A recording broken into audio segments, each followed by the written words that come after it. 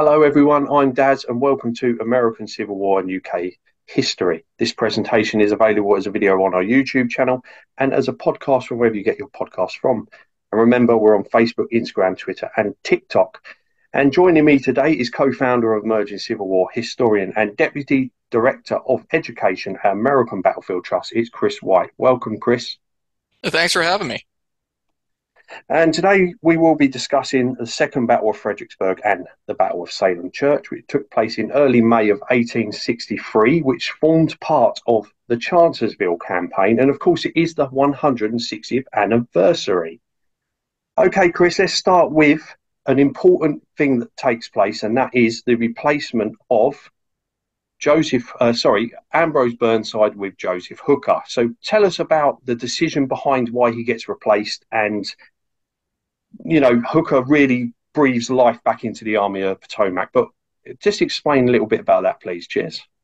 Yeah, the Second Battle of Fredericksburg took place, and I call it a campaign within a campaign. It's during the Chancellorsville campaign of 1863. So when we get into that, there's a lot of moving parts to Chancellorsville, and it really could have been Joe Hooker, who's on the right of the screen, his shining moment. But in January of 1863, Ambrose Burnside, one of his great rivals within the Army, Burnside's on the outs with almost all of the high command. Burnside is the shortest tenured commander of Abraham Lincoln's principal army. That's the Army of the Potomac, and he is in charge for a mere 77 days. He's replaced about a week from now, from when we're actually recording this, will be the 160th anniversary of that. But Burnside is a very affable guy. He's a guy that you probably like to have a coffee with, get to know, but he's not a man you probably want to follow into battle. He leads the Union Army at one of its greatest debacles, and that is the First Battle of Fredericksburg, which took place between December the 11th and December 13th of 1862. And in the wake of that campaign, he is going to try to undertake a second campaign, and that will be to try to take on Robert E. Lee before January 1st of 1863. Burnside has this mandate from Lincoln. He needs to win victories before January 1st of 63 because that's whenever the Emancipation Proclamation will be formally signed by Lincoln on New Year's Day. But in the meantime, as Burnside's getting ready for a second offensive, two generals slip up to Washington, D.C. Fredericksburg's only 55 miles south of Washington, and these two generals end up in the White House, the executive mansion, as they call it at the time, and they end up getting a meeting with the commander-in-chief, with Lincoln. And Lincoln immediately knows something's amiss. First off, they've completely usurped the chain of command. But also the fact that these two generals, one's a brigadier general named John Cochran, another is another general named John Newton, who comes into the story of Second Fredericksburg. They both show up. They're talking to the president. And basically, they're saying that we have no faith in Burnside. And right before Burnside's going to undertake this next campaign, he's told by Lincoln, you might need to come to the White House. We need to talk. And Burnside is told that two general officers came to the executive mansion. Lincoln won't tell him who. Burnside, all he has to do is actually see who had passes that day to head up to Washington. He figures it out quickly, and he's a man who's just incensed. A few more weeks go by, and he gains Lincoln's trust once more, and Burnside undertakes another campaign. But unfortunately, as he starts to move around Robert E. Lee's left flank, rains and snows come across the Rappahannock River Valley. It turns the roads into quagmires. If you think about the First World War battlefields around Ypres and other places like that, that's what it's going to look like. And Burnside gets literally stuck in the mud, or at least his army does. He's heckled by the Confederates from the far bank of the Rappahannock River, and this is all that the Army of the Potomac could take. It went from the highest of highs, being within 7 miles of Richmond, in June and July of 1862. It was driven back to the front door of Washington, D.C. in August and September of 1862. Then it lost its beloved commander, George McClellan, on November 7th. Burnside marches it up against Marye's Heights at First Fredericksburg, and now they got him stuck in the mud. This army is broken. A lot of people call it its Valley Forge period, needing to put it back together. And all through this, Joe Hooker's been out for one thing, and that is Army command and also Joe Hooker. And Hooker had been, talking a big game since first Bull Run, first Battle of Manassas, and he finally gets his opportunity in late January of '63. Lincoln sends him a letter, essentially says, you've been running your mouth a lot. You say we need dictatorship in this country. You win victories. I'll risk that dictatorship. And Joe Hooker takes over a very broken army with a very broken supply system and very low morale. And it's a turning point in the Army of the Potomac's history. Yeah. And again, his overconfidence. So, does Lincoln like this overconfidence that Joe Hooker has with himself? I personally think that Lincoln likes Joe Hooker because Joe Hooker's a character. When people ask me who I will have dinner with, from history, specifically the Civil War, I always tell them I'm going to sit down with Joe Hooker, Dan Sickles, and another guy named Dan Butterfield. I won't believe a word that comes out of their mouths, but they're entertaining. They're all compulsive liars, they're braggarts, but unlike the stick in the mud that is Stonewall Jackson, at least I'll be entertained. Hmm. Now Hooker, he has confidence. And quite frankly, I think people really judge him only because of one battle, and that is Chancellorsville. And yeah, believe me, he missed the mark by a mile, and he could have won many times. In fact, he almost essentially let the Confederates win that battle. They had something to do with it, don't get me wrong. But Joe Hooker was one of the best division commanders in the Army of the Potomac. He was one of the best corps commanders in the Army of the Potomac. He was known as a fighting general. He did run his mouth far too much, and he bit off more than he could chew whenever he started down the road mouthing off about Robert E. Lee. But Hooker's the man that they needed at this time. His swagger, when he comes walking into Army headquarters, is a swagger that the Army of the Potomac needed. They had confidence in George McClellan, be it misplaced or not. They didn't have a lot of confidence in Ambrose Burnside, and they didn't know what to expect from Joe Hooker. The guys who were in the West Point classes with Joe Hooker were like, this ain't the guy for the job. But over the first few months of his command, he in fact put Humpty Dumpty back together again.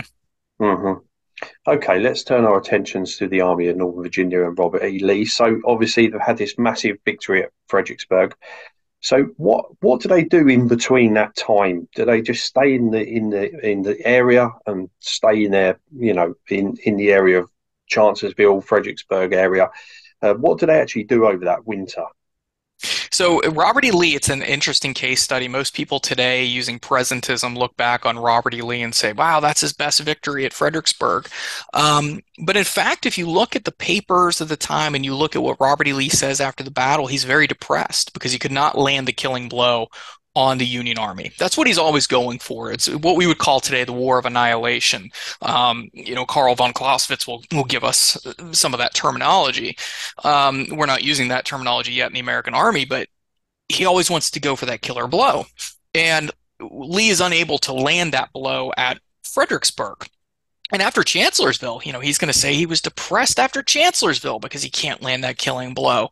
And then, in fact, if you read the Confederate papers, specifically in Richmond, they were not always fans of Robert E. Lee in his own time. And they're going to start to complain that, look at Lee, he could have had this great victory at Fredericksburg. He could have destroyed the Federals. And honestly, it's not the case. The Federal artillery would have just had to reverse Marye's Heights if the Confederates came out from their fortifications or from behind the stone wall and gone across that 900 yards of open field towards those Union guns. It would have probably been a role reversal, and Lee knows that, and that's what kind of upsets him. Now, fast forward to later in the winter, Lee's stuck on the banks of the Rappahannock River. The bulk of his army will be stationed around Fredericksburg, but then he's going to spread it out for more than 35 miles. It'll go to the kind of the northwest along the Rapidan and Rappahannock rivers. And that will cover fords like Ely's Ford, Banks's Ford, U.S. Ford to the northwest. And then his army will spread out south towards a place called Port Royal. Real Civil War losers like me know Port Royal because that's where the assassin John Wilkes Booth is captured and killed. But that's spread out for 35 miles. Lee also is going to send two of his divisions down to George Pickett's and John Bell Hood's divisions under the command of his second in command, James Longstreet, down towards the Norfolk and Suffolk, Virginia. It's about a 2.5 to 3 hour drive by car, unless you're on 95, and it could take you between 2 hours and 2 days to get there. But the Lee has a supply problem. Number one, the problem is that he has the Richmond, Fredericksburg, and Potomac Railroad. It's a one rail line that is going to bring supplies from Richmond up to Fredericksburg, and it terminates on the Potomac River, just like its name implies. But Lee has in Richmond a terrible supply officer named Lucius Northrop. He's not good at his job. In fact, there's food rotting in Richmond at times. There's things just backed up. When people complain about the Confederacy not having enough food stores or shoes or things like that, well, most of the time it's logistically they can't get them to the front, and they do have these things. That wartime suffering will go on later on, but at this time they still do have, a decent amount of supplies. They just can't get them to the front. Lee also has a problem that a guy named Samuel Ruth is running the railroad, and he is in fact a Union spy. And then on top of it, the two armies are like locusts. The Union Army and the Confederate Army. They're going to sit in Stafford County, the Union Army. The Confederates will be in Spotsylvania County, right across the river. And over time, they're going to deforest 25 square miles of Stafford County. They're going to start deforesting the Fredericksburg area. One Confederate said that the bird known as the chicken is extinct in this region. In fact, the Confederate citizens are going to call their Confederate defenders lice, and they were tired of dealing with them, and they couldn't get rid of them. So they looked at them as lice. So Lee is playing to the Federals' beat. Even though he's won the last battle, he's won the last campaign, because he has to send his second in command as well as two of his divisions down to Norfolk and Suffolk. Lee is going to be outnumbered. Hooker's army will number around 135,000. Lee's army between 60 and 65,000. Though in Confederate lore, he had like 6 guys, a horse, and 2 cannons, and he beat Hooker. But the truth is, he has about 65,000-ish men to start off the campaign. So when the campaign starts, what he hopes is that he can recall Longstreet as well as those 2 divisions from that area, and maybe some other Confederate units from the Richmond area to come to wherever the battle will take place. They never arrive in time, but in the end, as we know, looking back, he didn't need them anyways. Mm-hmm. And so, okay, let's talk about the overall plan, because, like you said, the Second Fredericksburg battle is part of a campaign within a campaign. So, just talk about Hooker's overall plan, and isn't it really the same plan as what the Mud March technically was supposed to be, or Yeah, Burnside's Mud March was essentially a flanking maneuver where you would hold Lee in place south of Fredericksburg. He would send what would be what we would call a Grand Division, 2 Army Corps, roughly anywhere between 20 and 30,000 men, to hold Lee in place while 2 more Grand Divisions swung around Lee's left flank, and a 4th Grand Division would kind of act as a reserve. So Joe Hooker doesn't do anything spectacular here. I mean, in the meantime, he's going to rebuild the army. He'll get the supply system going. He'll get furloughs, sending guys home. He'll install corps badges, but he's not going to really outthink what Burnside did. So to make a very long story short, Hooker decides that he is going to send a flying column of cavalry around the Confederate flank that you see here. Their job is to actually break off into a few different ways. They'll call themselves a bursting shell, and that means they're going to go off in all kinds of different directions. He wants to head down to Gordonsville, Virginia area, down along the Orange and Alexandria Railroad, down to the Virginia Central Railroad where they intersect at Gordonsville. According to a sign there, this was allegedly the fried chicken capital of the United States. I don't know if it's true, but it was on a sign, so it was there. Then another portion of his force will push on towards Richmond, cut the Richmond-Fredericksburg-Potomac Railroad. And then there's another portion not shown here that will actually slip down out of Stafford County towards Hanover Junction. So the idea for the Cav is to move out, disrupt communications, disrupt supplies. His infantry force will split into 2 distinct wings to start with. One wing, approximately 60,000 men under the command of John Sedgwick, will hold Lee in place near Fredericksburg and just south of the city, while a flying column of about 42,000 men will swing up and around Lee's left flank, utilizing some river fords, Kelly's Ford specifically, made famous in March of 63 from a battle out there, down across Germanna Ford and Ely's Ford, and then slip into Lee's rear. So the idea is to hold Lee in the front, keep his attention one way, and then in from behind will come Hooker with his flying column. His idea is that Lee will either ingloriously fly, meaning that he will retreat, or he will have to come out of his trenches and do battle. And either way, they will defeat him, is what Hooker thinks. Well, he doesn't think of the third thing where Lee's going to come out and punch Hooker's army square in the face. And that's essentially what happens. Hmm. Okay, let's move to Fredericksburg now. You did mention Sedgwick, obviously. What is the decision behind Hooker wanting to send these guys down to Fredericksburg? As you said, it's a trick to try and trick Robert E. Lee in a way, I suppose, isn't it? But just explain a little bit more about who he sends and why he sends them all down there. Yeah, so what he's going to do is around April 27th, well, to 26th technically, he's going to finally bring together everyone and sort of tell him his plans. Joe Hooker never writes an official report that we've ever found for the Battle of Chancellorsville. And if you would ask him after the war, what was your plan? And it would change from time to time and who you talked to and who you didn't talk to. I think I found an account years ago where he kind of pointed his head, well, it was all up here. Well, that's all well and good, so you can change the stories you need. But in real time, the Army of the Potomac's a little bit blind. Abraham Lincoln's told him, please put in all your men in the next battle because, George McClellan definitely didn't do that. So he decides to split his army into two parts. 42,000 men, consisting of his 5th, his 11th, and his 12th Corps, will move around Lee's flank. There'll be kind of an interim area between the rest of the army along the banks of the Rappahannock River, where he puts most of the 2nd Corps. And then he will send a portion of his left wing, and these are the commanders you see there, across the river at Fredericksburg. Their job is to go across the river at Fredericksburg and keep Lee's attention while Hooker comes in from the rear. And 60,000 men go under the command of the guy on the left, and that's John Sedgwick, 49 years old, West Point graduate of the class of 1837, and he is from Cornwall Hollow, Connecticut. He's a guy everybody likes within the Army, or most people like. He's very affable, has a great sense of humor about him. Soldiers really like John Sedgwick. One description talks about him being one of his staff officers being handsome as Romeo, and that John Sedgwick would wear an open blouse. Usually he would have pants that would go down over his cavalry boots. He's an old cavalryman. And then he would have spurs that he would always be wearing. Loved to play solitaire, loved to joke with his men. But Sedgwick, this is his first battle since the Battle of Antietam, where he was wounded 3 times on September 17th of 1862. And at that battle, he was a division commander in charge of about 5,000 men. Now, fast forward, he is here in April of 1863, and he's in charge of 60,000 men. Nothing's prepared him for this, and he is not the man that you want to be in charge of 60,000 men.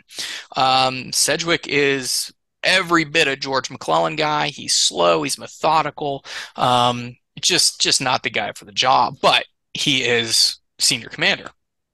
Then in the middle, you have John Fulton Reynolds, to me, one of the most overrated Corps commanders in either army. Reynolds is the 1st Corps commander here, and Reynolds' 1st Corps doesn't do a lot at the Battle of Chancellorsville. In fact, they sustain about 200 casualties during the entire campaign. Some of them will cross south of Fredericksburg with Sedgwick's force on April 29th when they force a riverine crossing. That's members of the Iron Brigade. And then they will be recalled all the way back around to the Chancellorsville battlefield, which is at least 30 miles on an exterior line of march.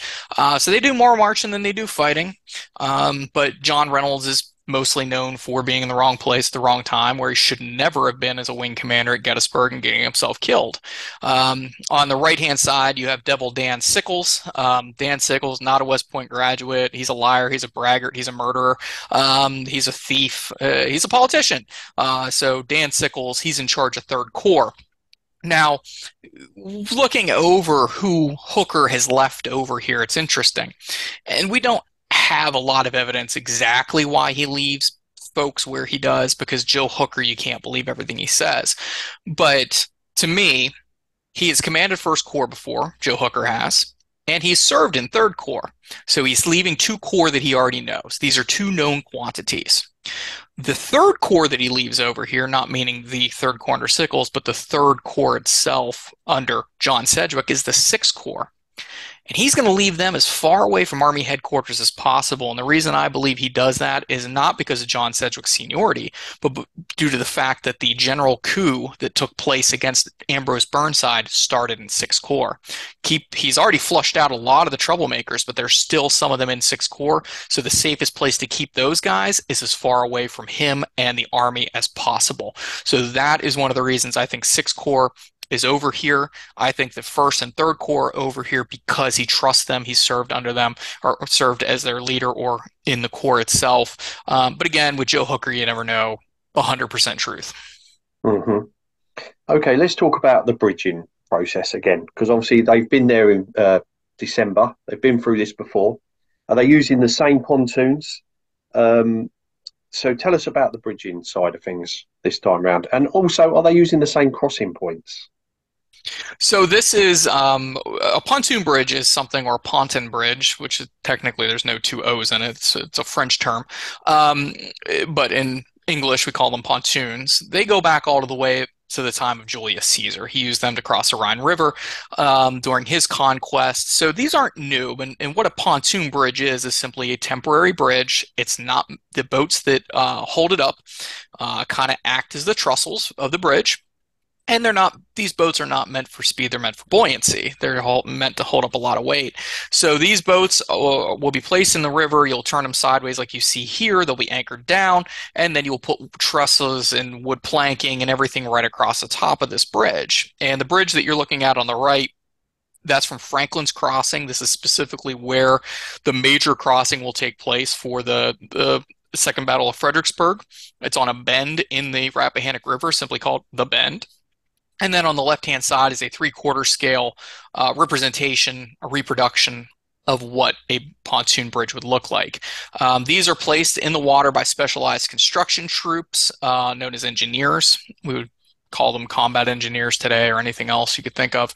And they are, in fact, basically the same bridges that were used during the Battle of Fredericksburg.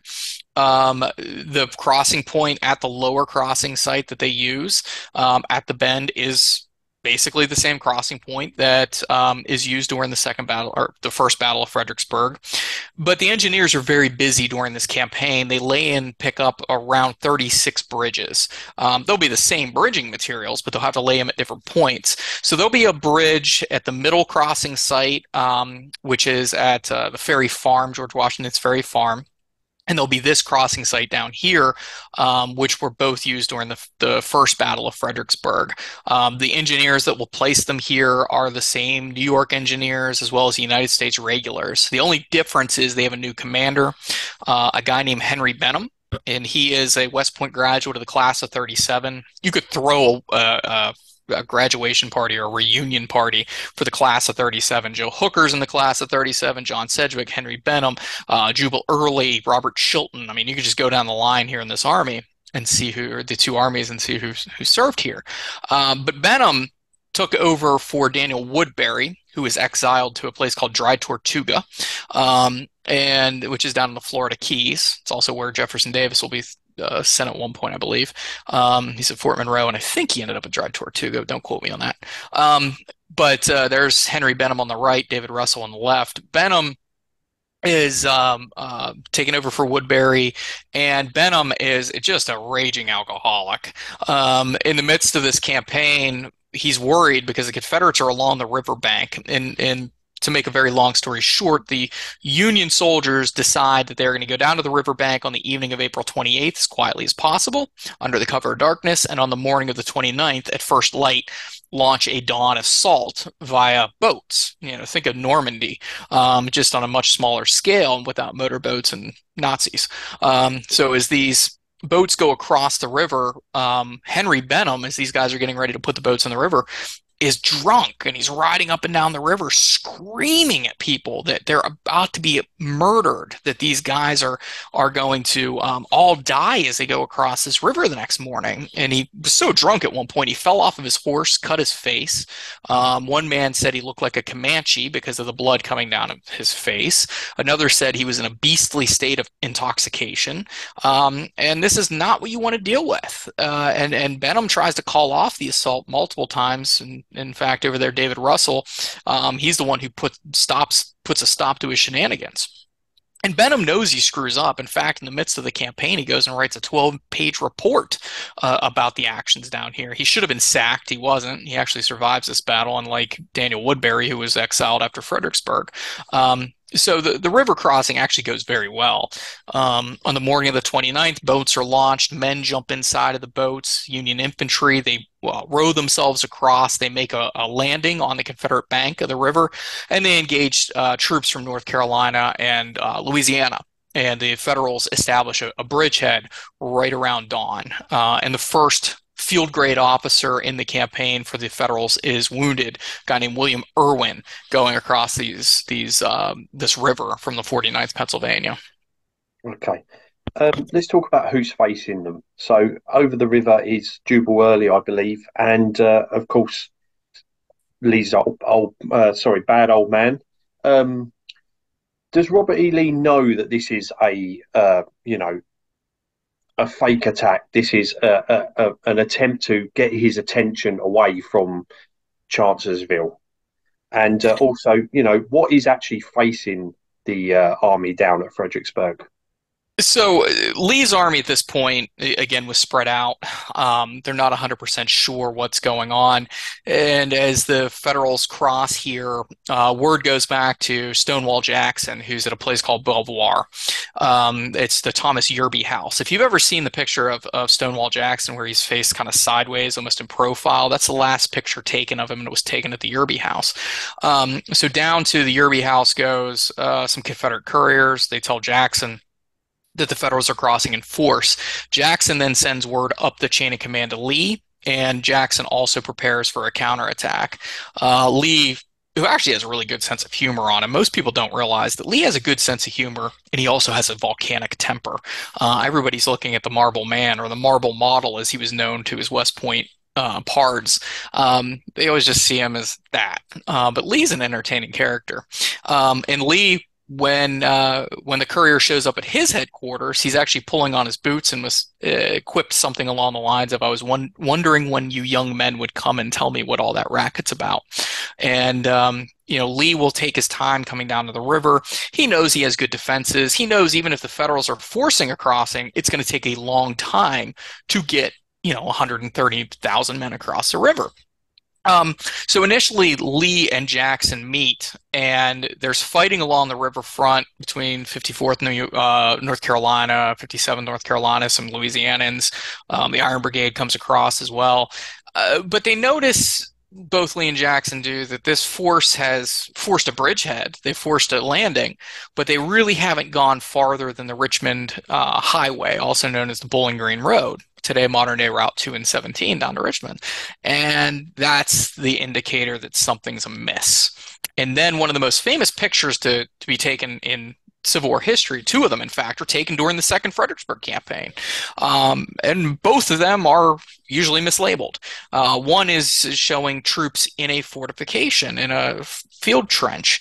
And a lot of people think that's Petersburg. In fact, was taken in April of 63 here at Second Fredericksburg. That picture right there. And when these fortifications go up, and the other one is the picture I think you'll show later, when these fortifications go up, that's the indicator that this force is not a threat. There's 60,000 Federals here, but not all of them are on this side of the river with the Confederates. In fact, only 2 full divisions, and then eventually a 3rd division will cross the river, and they just sit and they wait. And then Lee's going to wait about 24 hours, a little more than 24 hours, before he moves his army. He gets word from Jeb Stuart, who's around Chancellorsville, and he says there is a force coming into our rear. They engage with another Confederate division, Richard Herron Anderson, and Lee puts 2 and 2 together. This force in my front is not moving. There's a mobile force in the rear. We need to move. So around midnight of April 30th into May 1st, under the cover of darkness, A.P. Hill's division, as well as other divisions of Stonewall Jackson's corps, move out to the west. Lee will leave behind roughly 11,000 to 12,000 men, a little north of 50-some guns along a 7-mile line to defend his rear. That's confidence right there, not only in Jubal Early, who was Lee's battle man, West Point graduate of the class of 37. He is the junior ranking major general in the Army. But Lee has a lot of faith in Jubal Early, and that'll come to show throughout most of the Civil War, at least towards the end of it. And Early eventually has to be relieved of command, but that's in the waning days of the war. At this time, Lee likes him. He likes what he's up to. He's going to leave an aggressive commander who has a lot of experience in the Confederate rear. So his job is to keep an eye on the Federals. If the Federals do attack and push him from his position, meaning Early, the goal is to either fall back to Lee's army, which is going to be around Chancellorsville, which is about 11 miles to the west, or they can swing like a door towards the south, towards Guinea Station, which is the railhead at this point for the Confederates, and that is their main supply base at this point, and it's also their main point of evacuation along the Richmond, Fredericksburg, and Potomac Railroad.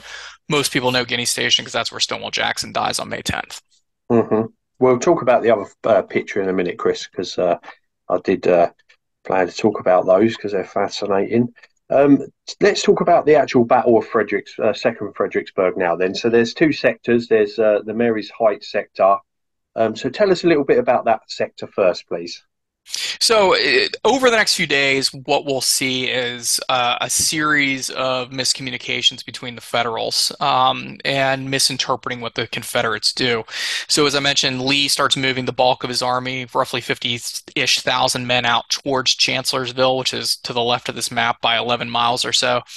And he engages with Joe Hooker's army on May 1st. As they engage on May 1st, Hooker, who has the initiative, he has better position than Robert E. Lee. He outflanks Lee. He has more men than Lee. He decides, Hooker does, to pull back to a defensive position around Chancellorsville. It's a mistake. We know it today. We can dissect that for hours. Lee then, who always wants to be on the offensive, he's a hyper-aggressive commander, takes that initiative, and he'll carry that initiative from May 1st of 63 all the way up through July 3rd of 63. So for the next few months, Lee has the initiative in the Eastern Theater of the War. And, famously, Stonewall Jackson will launch his flank attack on May 2nd, and then there'll be a massive battle. The real Battle of Chancellorsville took place on May the 3rd. In the meantime, on this side of Fredericksburg, there's a problem with the Union communication. Near Falmouth, which is just off the top of our map, it's a small town, is going to be Hooker's chief of staff, a guy named Daniel Butterfield. Butterfield, not a West Point graduate. He's a rich daddy's boy who his daddy is one of the founders of the American Express Company. And, Butterfield is just a nasty cuss is the best way to put it if you're an enemy of his. If you're a friend of his, he'll go to the mat for you. And Butterfield, even though he doesn't have military training, he is a pretty good chief of staff. He can organize things. But the problem is he is at Falmouth. And to get to Chancellorsville, it's a 20-mile-ish ride around the outside of Lee's army. And a chief of staff also should be basically the guy who can interpret what the commanding officer is doing. He's almost an interpreter for them. And Hooker's over at Chancellorsville. We have here at Falmouth, Dan Butterfield, and then south of the city, before this map takes place on May 1st and 2nd, south of the city by 3 miles is John Sedgwick. So to communicate with the main army headquarters and the left flank of the army, it's 35-ish miles along a very tenuous line of telegraph and communications, which is not working very, very well. And by the time communications get from one end of the army to the other, it could take 8 hours, and the tactical situation has changed. Well, on May 2nd, Robert E. Lee sends word through his chief of staff, a guy named Robert Chilton. He's a terrible general officer, officer. He lost General Orders number 191. He's the one I blame for that during the Antietam campaign. And Chilton is actually going to misinterpret what Lee is going to say to Jubal Early. Lee's going to say something along the lines of, if you're attacked here and you need to fall back, you can fall back. But what Chilton thought he said was fall back immediately. And that's not what he did. That's not what Lee meant. And when Chilton shows up at Early's headquarters, Jubal Early, who's a seasoned commander, also went to college with Chilton. He basically says to him, "Are you serious? He can't mean that." Yeah, and Chilton's like, "Nope, nope, that's what he said. Fall back, fall back." So Jubal Early being Jubal Early, he leaves one of the borrowed brigades that he has, William Barksdale's brigade, behind because that's not his men. They're from James Longstreet's corps, so he leaves them for fodder, and he starts to pull back. And Lee figures out what's going on, and he sends a courier back and says, "No, no, no, stop, get back into position. Wait for a federal attack." And in the meantime, John Sedgwick is kind of sitting on his hands. He launches a small probing attack, but eventually gets word from Joe Hooker that he needs to attack. And what Sedgwick's role for Hooker will be is a hammer. Now, what's happening at Chancellorsville is important.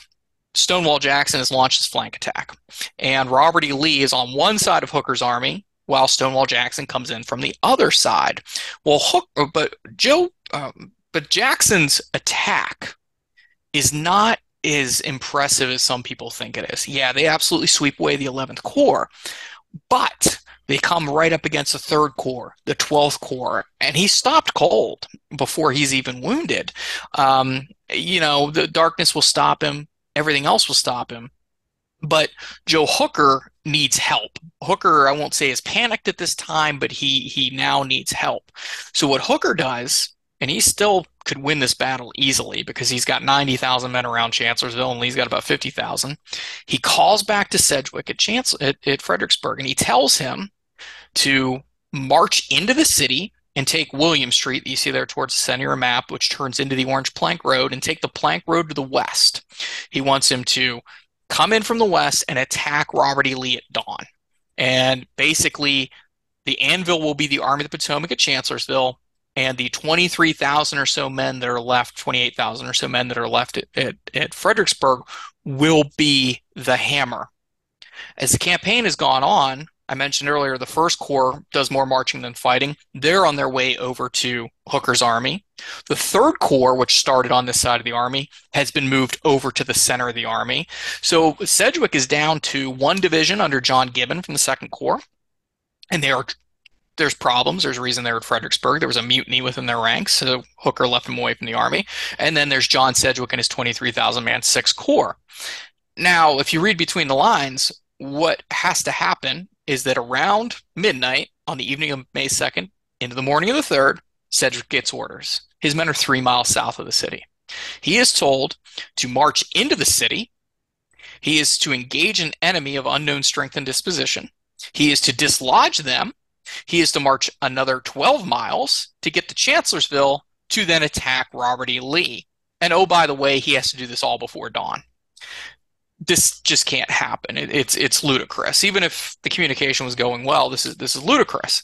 One 6th Corps staff officer will comment after the battle something along the lines of, what was Hooker there to do with his 90,000 men, just to sit back and wait for our 23,000 men to come to their safety and be their saviors? And the guy had a point.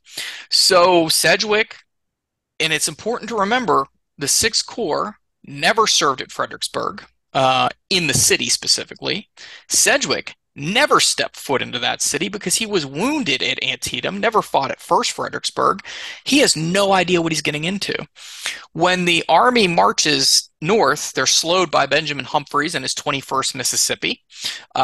He's actually was kicked out of West Point as a character. He's about 53 years old, I believe, at this time. And he's going to slow down Sedgwick. Once Sedgwick gets into the city, it's almost dawn. And then they have to find somebody, and the city's largely deserted, and they find a black man who's in the city, and they turn him into their guide. And he's the only one leading the 6th Corps through the city. Then, right around dawn, he's going to send an attack, a probing attack, out towards the famed Marye's Heights, where you see Marye's Heights, 21st Mississippi Company, CF&L, Squires Battalion, or Battery of Washington Artillery. That's roughly where they'll attack, and that'll be the 62nd New York as well as the 102nd Pennsylvania. They go across this field and then immediately are riddled with bullets. They have no idea the Confederates are back there. There's some fog out here. The Confederates are tucked in behind that stone wall, and they pop up towards the last second and just lay down a devastating fire. 23rd Pennsylvania also goes up into there. So Sedgwick's like, okay, that didn't work. So what do? We look to the north. If you look to the top of the map, there's the name Laughlin. That's Byron Laughlin, and Norman Hall. They're going to try to go across a canal that's up there, made famous. Everyone hears about this canal at Fredericksburg. Well, that's the canal. It's 15 feet wide, 5 feet deep, and it has 3 feet of standing water in it. So you get across the thing. There's no bridges. Confederates took them down. And since they took them down, they have to go to a barn, these Federals, tear down a barn, lay down planking, try to cross. It just doesn't go well. And in fact, future Supreme Court Justice Oliver Wendell Holmes Jr. is wounded one of the many times he is during the war here at 2nd Fredericksburg. It's actually on an American football field today, up behind one of the schools. All right, that didn't work. So then we're going to send an attack forward across the open ground towards Marye's Heights. This attack's going to go out and be pinned down. And that didn't work. The Confederates, even though they're outnumbered, they're in a strong position. They know this position. They've been there all winter. So Sedgwick now is going to sit back, kind of get a little angry. He pulls down his hat over his eyes, according to one man, rides back into the city, and they come up with a new plan.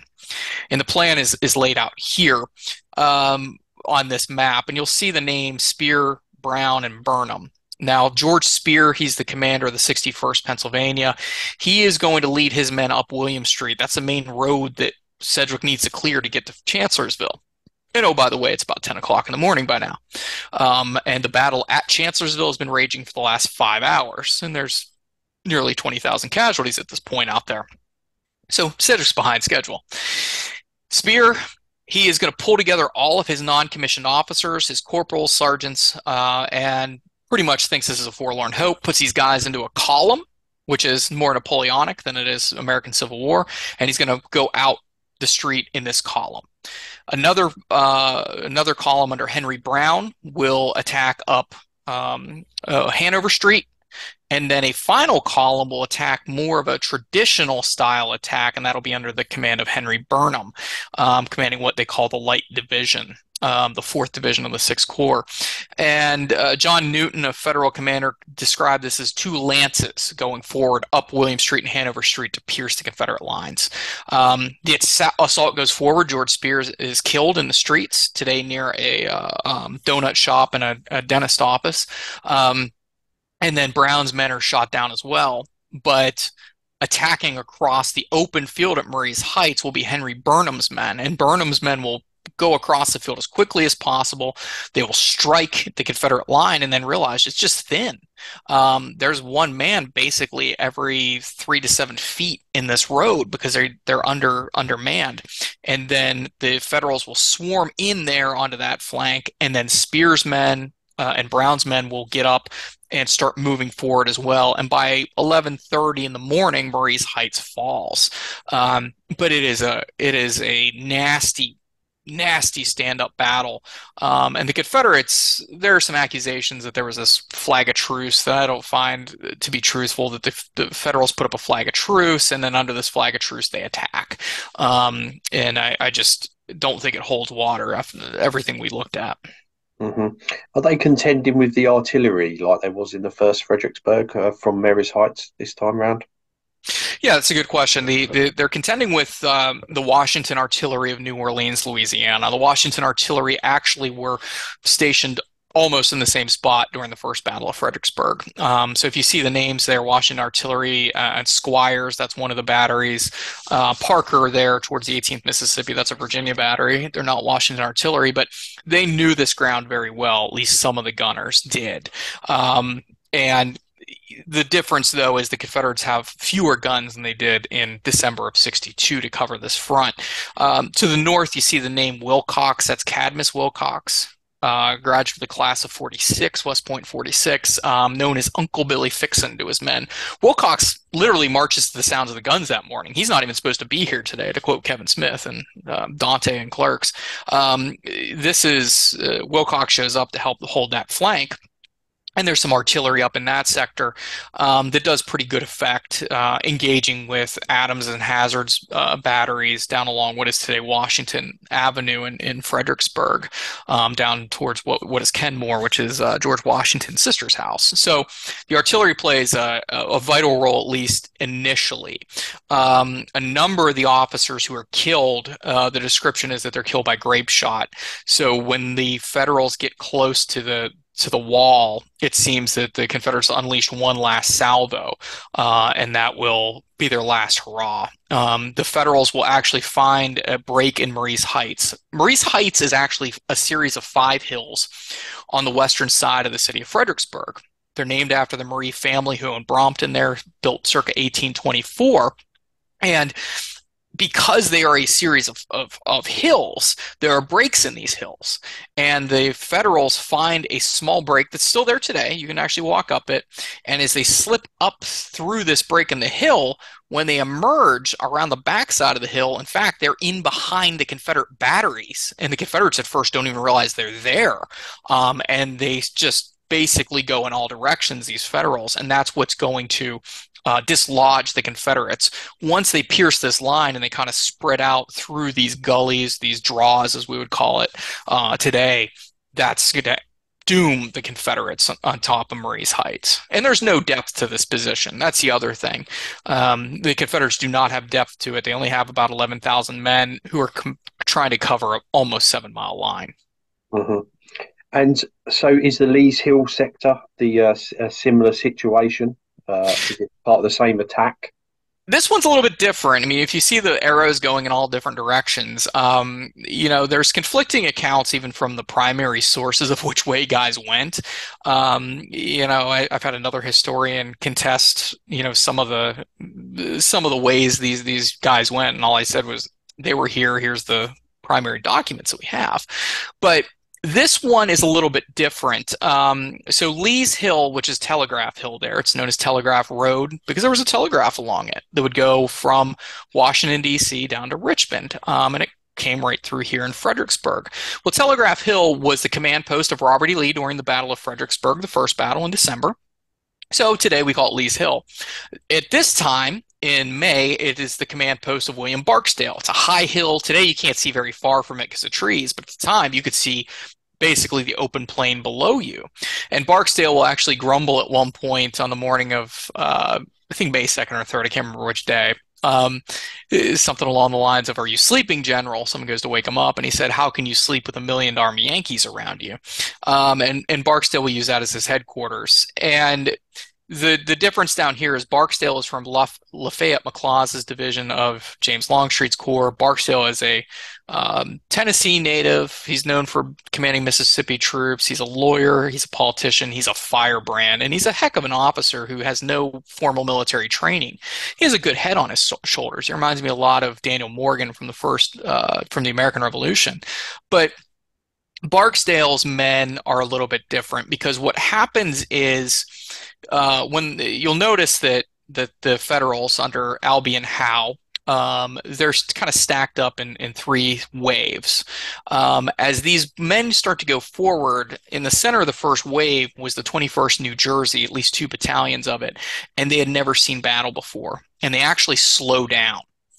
Which forces some of the Federal units to go around them. And then the Federals at the same time will start to see Marye's Heights fall. And they misinterpret which way they're supposed to go. So these guys will cross a place called Hazel Run, go down into Hazel Run, and actually come up onto Marye's Heights. It's not designed to go this way. And in fact, as the 18th and 21st Mississippi start to fall, and 17th Mississippi started to come out of the road, the Federals catch them unawares, and that they kind of start to cut them off. And then in the meantime, the remainder of the 21st New Jersey, as well as part of the famed Vermont Brigade, will aim straight for Telegraph Hill, as well as a smaller hill called Howison Hill. And as they go up that hill, in fact, the hill starts to catch on fire. There's a story about the the flames and smoke and everything, people think of the Battle of the Wilderness as being the battle that has all these smoke and flames in May of 1864. In fact, this happens at many battles. In Chancellorsville, it happened as well. So it's a very sharp and quick action. There's one major assault on the Lee's Hill sector. It goes for broke, and they go across this field, hell for leather, and drive back Barksdale's men. Now, by this point, this closing in on noon on May the 3rd, the major fighting around the Chancellorsville Crossroads is dying down, and Early is calling for a retreat back towards Chancellorsville, but more in a south easterly direction down towards Guinea Station. He knows the game is up.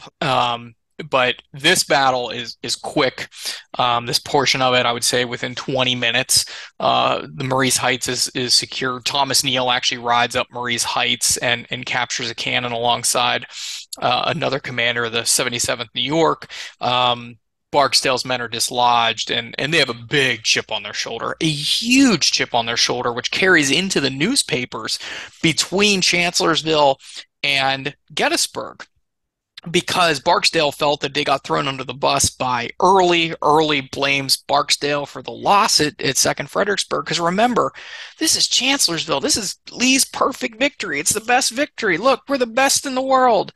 But don't pay attention to what happened at Second Fredericksburg, because we really screwed the pooch over there. So these guys who weren't getting all the laurels because they weren't part of the flank attack and they weren't there crushing Hooker's salient and doing these other things, they get into this battle so ugly that Lee has to step in himself and say, whoa, whoa, whoa, guys, knock it off. And that's what's leading into the Gettysburg campaign. But this battle here, it's what you think of as a human wave rushing across there. That's exactly what you get with the Lee's Hill sector. Mm-hmm.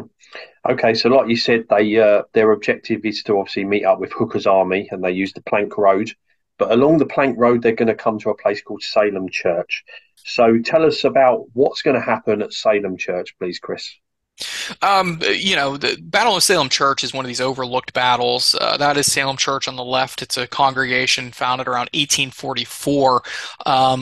There's a congregation that actually splits into two. One, it goes down the road to Tabernacle Church, which is just down the road on the edge of the Chancellorsville battlefield. They were teetotalers, and then the ones here at Salem Church who are not teetotalers.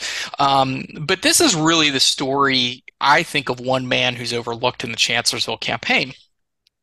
Most people who are fans of Gettysburg know of John Buford. John Buford fought a delaying action on July 1st. He's a Union cavalryman. He is going to set up a series of outposts outside of Gettysburg, and he'll fight a delaying action until Reynolds' wing of the army arrives at Gettysburg. And everyone knows John Buford. Well, on the morning of May 3rd, Cadmus Wilcox was up around the Rappahannock River, and he has kind of vague orders. And he hears fighting at Fredericksburg, and he marches his men to the sound of the guns. He gets there to Early's left flank. He helps to block part of John Gibbon's division. And then he moves his men down without orders, really, to the main road, which is today modern-day Route 3, the Orange Turnpike or the Orange Plank Road, depending on what part of the road you're on. It has two different names. And he gets some of the 15th Virginia Cav. He gets some artillery with him. And he, with one brigade of Alabamians, sets up a defensive line. And Sedgwick, in the meantime, who is slow as molasses, rather than pushing on towards Chancellorsville, in fact, halts his men, calls up a division from the rear, and it takes hours to get moving again. And he calls up William Brooks's division. Brooks is a Ohio native. I think he graduated in West Point of 41 or 42. His nickname is Bully Brooks, because he's a bully. And Brooks is going to push forward, but meet resistance by Cadmus Wilcox.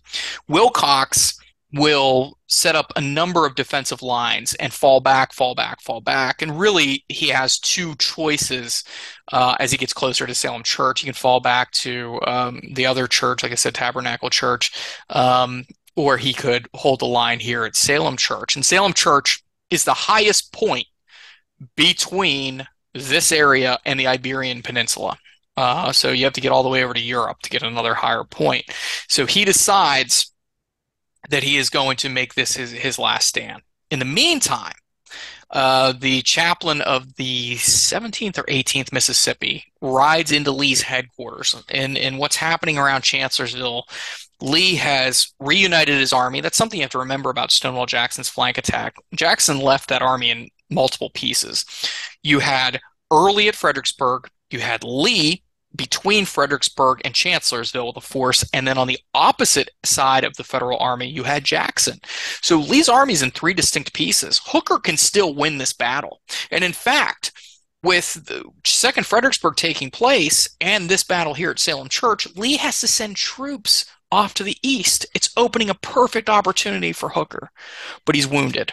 Hooker's hit in the head. Today we would know he would have a concussion, but nobody relieves him of command. He won't give up command, and he turns into a sniveling cur, according to one of his men.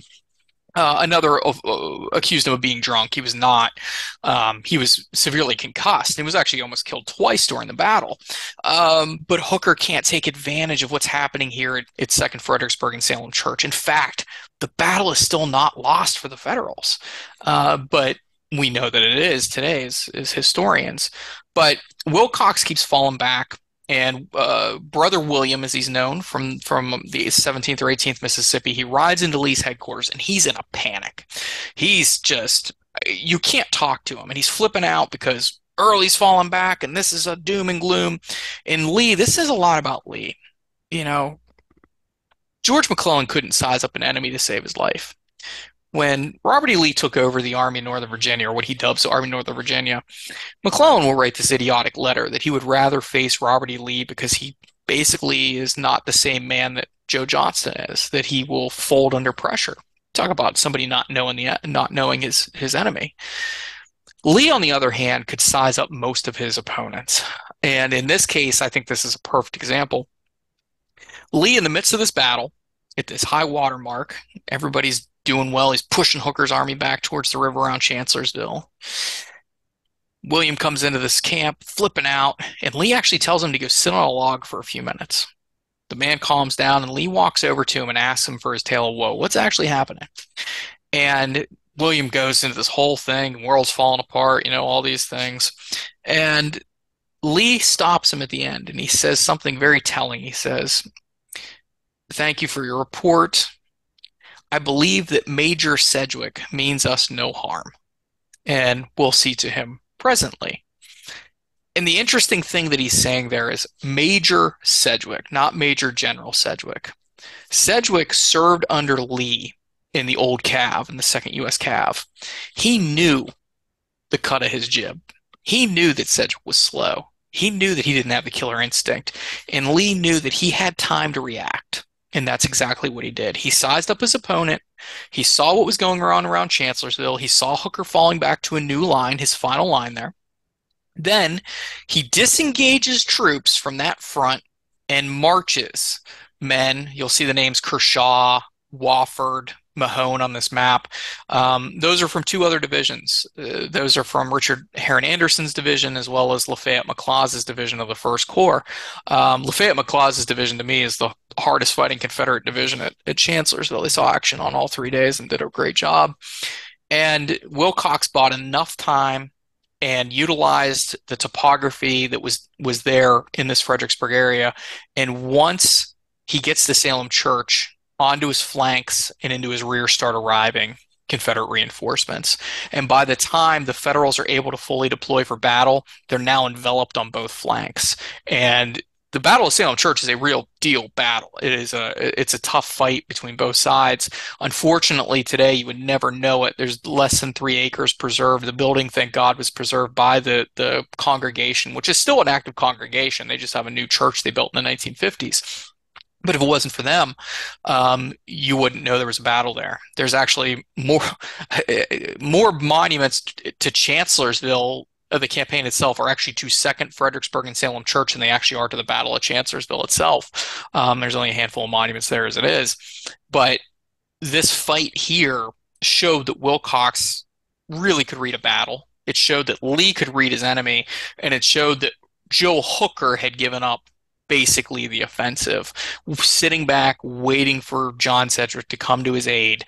And Sedgwick could not fight his way through this Confederate rear guard.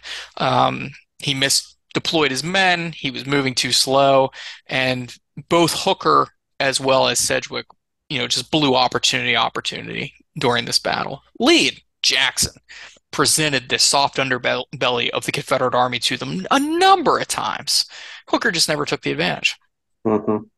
And again, what's the so again, this is obviously a Confederate victory, as you said. What is the reaction from Washington that Joe Hooker has not prevailed here? If there is a place worse than hell, I am in it, is what Abraham Lincoln will say. Joe Hooker had done a lot for this army. He rebuilt its esprit de corps. He rebuilt it morally, physically. He got them in great fighting shape. He reorganized it. He did everything right on that front until he made contact with the enemy, which is the most difficult thing probably in all of warfare. Um, After that, he lost the confidence of Henry Slocum, who was the de facto third in command of the army at Chancellorsville.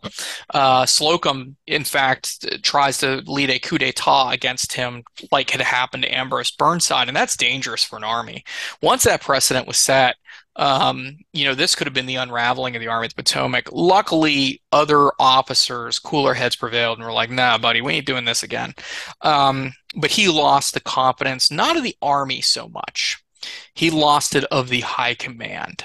The problem that you have with the Army of the Potomac, as well as the Army of Northern Virginia, they are both within 50-ish miles of each one of their capitals. And who lives there? Politicians. And they keep coming to the front, and they hear these tales of what's happened, and they insinuate themselves into the army. And the governor of Pennsylvania comes in and listens to John Reynolds complain to him. And then he goes over to George Meade and says, basically, hey, I want to know what you have to say. And then, Andrew Curtin, the governor, stirring the pot. And, there's a lot of problems. Lincoln's at the front a lot, which is acceptable because he's a commander in chief, but you don't need all these other people down there. So Joe Hooker lost that confidence. Now, on the flip side, when you look at the average Union soldier, they're pissed off. They knew they could have won this battle. The Army of the Potomac was an army that was not defeated at Chancellorsville. When it goes to Gettysburg, it has a massive chip on its shoulder. A member, Sergeant Bowen of the 12th U.S. Infantry, said something that always stuck with me, and he kind of summed up the thoughts of most of the Union officers and men. At Chancellorsville, we did not defeat, but we were not defeated. They looked at this almost as a draw. Hooker, in fact, wanted to pull back, maybe get his army reorganized and push forward. Lincoln has to say, no, you're crazy. We got to figure out what's going on here. And in the meantime, Lee is not missing a beat. Lee, most people were thinking, because of all the terrible Civil War art that's out there, that all he's doing is mourning Stonewall Jackson. That is not the case. Robert E. Lee, in fact, the day that Stonewall Jackson's put in the ground, May 15th, 63 in Lexington, Virginia, he's pitching what becomes the Gettysburg campaign. He's in Richmond. He's reorganizing the army. The day after this campaign ends, May 6th, the campaign ends. May 7th, the next day, he is promoting officers into divisional roles because he had losses. He is preparing to reorganize that army. He is preparing to take the offensive. He is not missing a beat. So on the other side, when you have Hooker, who now is facing a coup d'etat of his officers, kind of like Burnside was, and we have them stumbling, they've given up that initiative. And it's just long enough that they give up this initiative that it gives Lee the opportunity to go north. Hooker, prior to Chancellorsville and during the campaign, had a direct line to the president. He actually jumped the chain of command. There's a general-in-chief of the army, a guy named Henry Halleck. He's terrible at his job. Lincoln described him as nothing but a first-rate clerk, and he's not even a good clerk. He didn't have to deal with Halleck, and Halleck hated Hooker, and Hooker hated Halleck from prior from the antebellum years. And after Chancellorsville, Lincoln's like, all right, that didn't work. You got to work your way through the chain of command. And Halleck was laying in wait because he was just an evil man. And helped to set up Burnside for failure. He tried to set up Grant for failure, and he set up Hooker for failure for sure. Um, and Hooker, you know, the Army at the core level still largely trusted Joe Hooker, but he had lost John Reynolds, Slocum. Sedgwick was thrown under the bus. What really upsets people in the high command is that he blames George Stoneman for the loss. He's in charge of the Union Cav, and there's some truth to that. He didn't handle the Cav. He wasn't the right guy. He blames Oliver Otis Howard. I mean, Howard is pound for pound the worst Corps commander in the Army of the Potomac's history. So that's pretty straightforward. But he blames John Sedgwick, and that was the bridge too far. When he blames John Sedgwick for the loss, Sedgwick's Corps lost more men than any other corps in the Army. They lost about 4,300 men during the campaign. They had won the Battle of Second Fredericksburg. They had been stopped cold at Salem Church. They had fought in another battle called Banks's Ford that took place on May 4th. And they had created an opportunity for Hooker. And then rather than, give Sedgwick his due, because later in that month on Harper's Weekly, the only bright spot of the campaign is a man from the 6th Maine Infantry with the flag on top of Marie's Heights.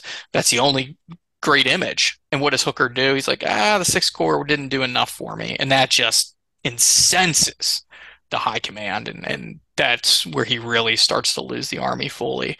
Lee, on the other hand, he's going for broke. He's reorganizing, and it's time to go north. Mm-hmm. Cool. Thanks for explaining that. And again, really, Hooker doesn't recover from that as far as Eastern Theatre is concerned, is it? Because he ends up in the West in the end, doesn't he? No, and I think that mountain and all that sort of place. Yeah, he ends up out in the West, and I think he gets a bad rap. This is where, Joe Hooker has one bad battle, and that's what he's remembered for. He has many other good battles, and out in the West as well. He also won at Lookout Mountain. He's very active during the Atlanta campaign. Sherman doesn't like him, and just as a huge slap in the face, he actually doesn't get Army command of the Army of the Tennessee when James Birdsey McPherson is killed outside of Atlanta in July of 64. In fact, Hooker, by date of rank and by seniority, should have got that army. And Sherman is a slap in the face, gives it the pious but vapid Oliver Otis Howard. And to show you just what Sherman thought of Howard, he didn't put him in command because he thought he was a better commander. He did it to piss off Hooker, and Hooker put in his resignation. And to show you what Sherman thought of Howard, when the Grand Review happens, he doesn't even let him march the head of the Army of the Tennessee. He lets Black Jack Logan lead it down Pennsylvania Avenue. So, that was just a complete slap in the face. But Hooker is a fine combat leader. He really is. He was just the Peter complex. He was promoted one rank too high, and that happens a lot in the Army. Yeah.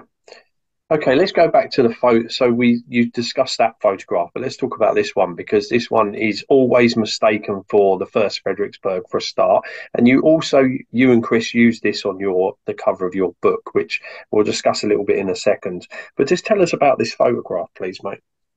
Yeah, quickly, this one is a wartime photo that was taken just in the wake of the battle. This was taken actually the same day of the battle. If we think of combat photography, this is it at its finest during the Civil War. Remember, it takes a lot of work to take a photograph during the Civil War. You have to set up a mobile studio. You have to have volatile chemicals that you're dealing with. And it's not easy to set these up. But Andrew Russell, who's a photographer for the Union Army, is following this corps. The Sixth Corps as it moves forward. There's actually a couple other pictures that are taken on top of Marie's Heights. A really cool one of Zouave standing there, probably the 95th or 96th Pennsylvania. There's a turned over caisson. We have a picture down Marie's Heights showing an old ice house where the Confederate tried to jump into and realized how deep it was, and he had to be pulled out by two Yankees. But this photograph is often mistaken for the first Battle of Fredericksburg. It's taken in the famed sunken road. You can see the road here. The Confederate rifle pit is right there. And then on the left is the famed stone wall. The house that you see peeking over the top of the left center of the photograph, that's the Hall House. It is no longer there. That's actually where the Fredericksburg Battlefield Visitor Center sits today. The Hall House was a wooden structure 2.5 stories high that was turned into Swiss cheese during the two battles. It's so damaged it has to be taken down. But the photograph here is showing dead Mississippians in the road. So the Federals would have broken through just behind where this camera is taken, or this picture is taken, and they've gone up on top of Marie's Heights, which is off to your right-hand side. That's Marie's Heights. This photograph is sometimes censored because you'll see the dead Confederate there in the road, and sometimes he's there and sometimes he's not, depending on what photograph you see. But the bayonet at this point was used absolutely freely. They talk about this was a battle where some men from the 5th Wisconsin as well as the 6th Maine will describe it was the only time they saw the bayonet used. But it is a very brief time. Don't ever think of hand-to-hand combat like Braveheart where they're going on for 25 minutes. It's brief. It's very personal, and they pull apart fairly quickly, but the Federals will run up over top of this. So this was taken on May 3rd of 63. It is one of the wartime photographs. I mean, and what's in here? I mean, you see the Enfield rifle that's at the front. You can tell it's an Enfield due to the sights that are on it. You can see cartridges just scattered around. You can see the Confederate with his leathers on, who's been probably bludgeoned in the face, because they also talked about using their guns as basically what we would think of as baseball bats or cricket bats. And you could see just the debris of battle. And this is just about as real as it gets. This is that soldier could have been moved because they do stage photographs at the time, but for the most part, this is probably one of the most straightforward photographs you'll ever see because Russell is following in the wake of this battle and of this fight that's moving to the west, and he's moving quickly because he's taking pictures on the far side of the river prior to the battle. Then just after the battle, he takes this one, and then he takes more up on top of Marie's Heights. So this is a series of pictures not taken by Alexander Gardner or Matthew Brady's studios. This is a guy named Andrew Russell who took these photographs, and these are available through the United States Library of Congress. You can find them there, or the National Archives. I can't remember which one. I think it's the Library of Congress. Mm-hmm. Cool. Thanks for explaining that. And again, the pictures that they take during the American Civil War really bring home to the people at home, the horrors of war, and nobody's really ever had that before, have they? So that's one of the things that it does. It's horrible. Okay, let's talk about the lost opportunity at Salem Church. You did touch on it a little bit earlier. You mentioned it obviously in the book. It was a huge lost opportunity, wasn't there? In the 1970s, I believe, and obviously because you work for American Battlefield Trust, and that's what you guys do. You save these places now, but it was a real lost opportunity, wasn't it? Yeah, we the American Battlefield Trust, I mean, we preserve land and we tell stories is what we say. And up to this point, we've preserved about 56,000 acres across 25 states of the United States. Now, we didn't exist in 1987. We didn't exist until 1987. That's when we're founded. But with the Salem Church area, Fredericksburg's a bedroom community of Washington, D.C. People like myself, have commuted from there up to Washington, even though it's 50 miles away. And D.C. just keeps moving farther and farther south. If you've heard of Spotsylvania is not far from Fredericksburg. That's now a bedroom community of Washington. So, it's a huge portion of urban sprawl. But there were two types of plans that were implemented. And this is a very long story, but I'll keep it as short as possible. Famous last words. I keep saying that. But there were two plans that came about after the Civil War for battlefield preservation. And by the way, we preserve more Civil War land in the United States than all countries of all other wars combined. So that says a lot. There were these two plans. One's called the Antietam Plan, and one's called the Chickamauga Plan. So the Chickamauga Plan comes out first. It's named after the first national military park in the United States, and that's Chickamauga, Chattanooga, out in Georgia and Tennessee. The idea was to save 8,000 acres and to basically put the battlefield back together like it used to. Unfortunately, land speculators got wind of this, and the government was able to purchase about 5,300 acres of the battlefield. And by that point, the land prices were jumping. We're talking in middle of nowhere, Georgia at this time. So the federal government said, "Nah, that's not going to happen. We gotta figure out a better solution." go to Antietam, one of the Antietam National Battlefield. It's one of the first five battlefields that are preserved by the United States. And in the mid 1890s, they get this superintendent. I believe his last name is Dixon. No, it's Davis. Davis. He's a Civil War veteran, but he's still in the Army, and he decides he's going to save the federal government money rather than buy the entire battlefield. This will always be farmland.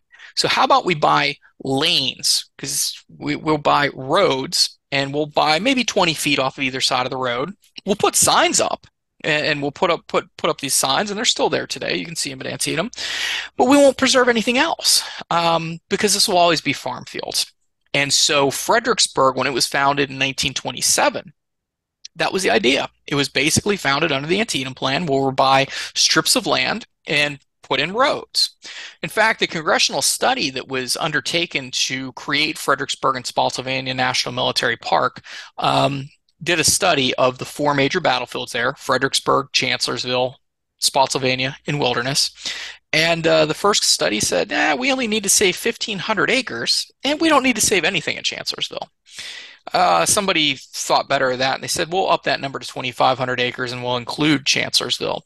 Well, over time, throughout the 40s, 50s, and 60s, if you read the correspondence of the superintendents at Fredericksburg, they see problems coming. They know that urban sprawl is coming. I-95, Interstate 95 is coming through, and this is going to change the whole community, and that's what happens.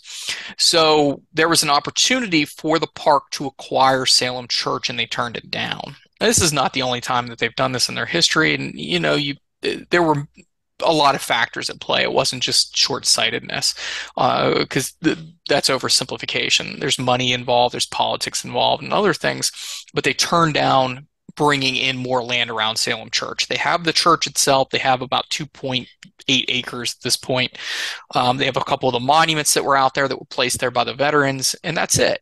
And then the gas station's installed in the 1970s, and that just changes it. And then we have fast food restaurants come in. We have a CVS, and today it is surrounded by a massive mega church on one side of the road, a Texas Roadhouse on the other. Down the road a little ways, there's a gas station, everything else, fire station down the road, and it's what I call a dead battlefield.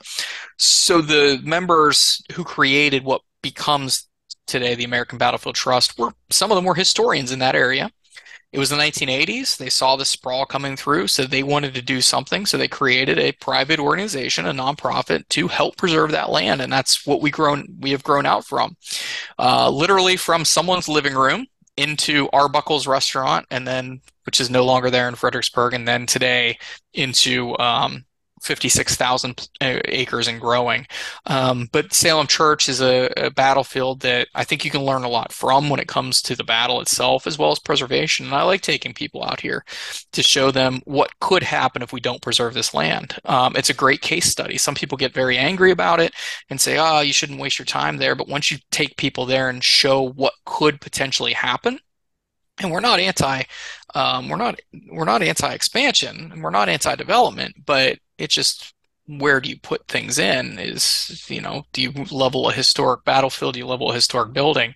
We hope that you don't. And that's kind of what we do here. But Salem Church is a perfect example of a lost battlefield. Yeah, I completely agree. And I've stood on that spot where Salem Church is, and that road, man, that is busy. Yeah, I mean, I refer to, there's the Taco Bell down there. That's roughly where the Turnpike House used to be. The Toll House where the Turnpike. I have to use the Logan Steakhouse as an artillery position. And people at first laugh when I'm doing this until I get them onto the battlefield. And then they're like, well, he wasn't kidding. No. And so lastly, let's talk about your amazing book that you and Kris wrote, because I know you put a lot of time and effort into this, didn't you? And am I right in saying this was your first book, Kris? This was a 7-year book. It was not our first book, in fact. The Last Days of Stonewall Jackson was our first book that we did together. Kris is a massive Stonewall Jackson fanboy, which I relentlessly tease him about. And so in the midst of that, we were working on Chancellorsville's Forgotten Front, and it was a story that caught my eye for a couple of reasons. But not many people have written about it. Philip Parsons has a book, and ironically, he was writing his right at the same time as ours. There's no book about it for decades and decades, and then he's working on one, and we are too. But this came out right at the 150th anniversary. I'm actually looking to work on a second or not a second volume, a second edition of this book, because legitimately the day that it hit bookshelves, I had very kind people walk up to me saying, "Hey, here's my ancestor's diary that was up here, and hey, here's this, here's that." And, Oh, that's right. partially I'm like, "Son of a bitch!" Yeah, Like I wish I would have had that. And the other part of me is like, "This is really nice of them to bring to us." So we've collected more information over the years, which is nice. But yeah, this was our first big book, is how I put it. yeah, This was our first hardcover book that we produced. By this point, I think we had Last Days of Stonewall Jackson, Simply Murder, The Battle of Fredericksburg. I think we also had Season of Slaughter, which is Spotsylvania, and then I think this book came out. It was a busy, basically 3 years for us, but this was 7 years in the making. yeah. And again, you put a lot of love and attention into this book, so it's one of my favourite books, I must say. And I will just say to everyone out there, like Kris said, there's not much out there on the Second Fredericksburg and Salem Church. So if you're looking for something, please go and get this book because it's amazing. Well, Kris, all that's left to say is thank you very much for joining me. I really appreciated your time. And yeah, thanks a lot. I thank you for having me. Cheers.